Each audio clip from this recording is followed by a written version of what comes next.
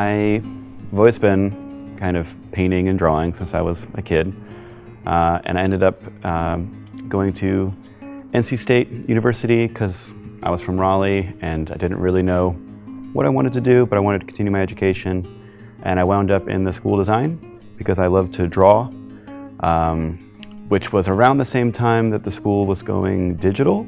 So I found myself in a program that I liked, but not really using my hands the way that I kind of always liked to do. I liked drafting, but all of a sudden we were doing AutoCAD stuff and I'm sitting in front of a computer, which was not really what I wanted to do. So I took a painting class just kind of as an elective with a teacher, Lupe Diaz, who I'd had before, and basically started painting and realized that a lot of the concepts and the things that I was interested in exploring in architecture I could do through painting of buildings and spaces.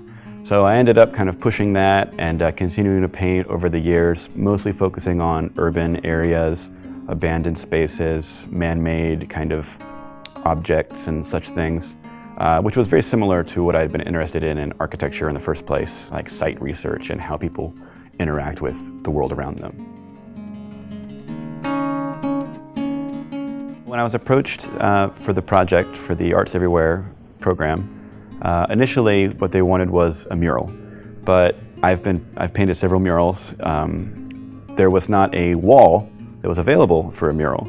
So instead we decided to erect like a makeshift wall in the quad area that I could paint on, and then students could participate and see the painting happening. And since it was going to be out there, I thought it would be nice to have something that related to the area that the students who were watching the painting happen could see in real life at the same time, because like I said, a lot of what I do is focus on space and how people use it. So I asked for some archival photographs, and I went through and found this image of the dome of the Wilson Library being constructed.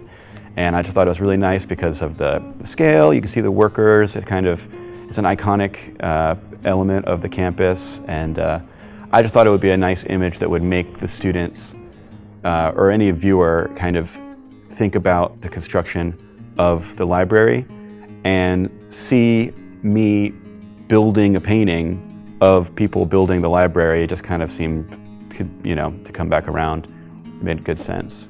And then the day of, it was so windy that we had to move inside because there was like 35-mile-per-hour wind gusts. So we ended up painting it inside the library, which was equally interesting for me to be painting a building inside the building itself. The dome being kind of an iconic symbol. Also, domes in general being like having architectural significance historically, going all the way back to ancient Greece. And so I have always been interested in construction. Obviously, with a background in architecture, I'm also a builder and designer.